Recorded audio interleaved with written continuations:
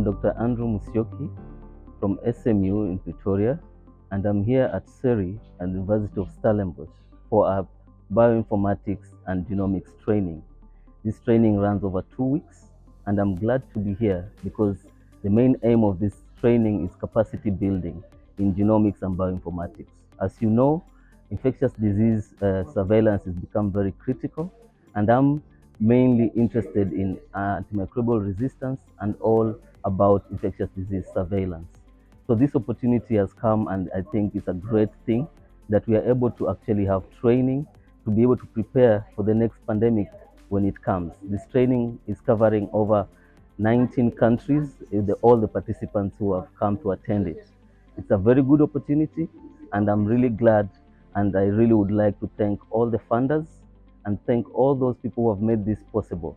Both from CERI, the training team is very amazing, together with trainers from CRISP, which is in the University of KwaZulu-Natal. We really are grateful for all the guidance that they've given us, and we are looking forward to the next week, which is going to be all about bioinformatics. Thank you very much, and I'm hoping that everybody who can get this opportunity can be able to just take it up.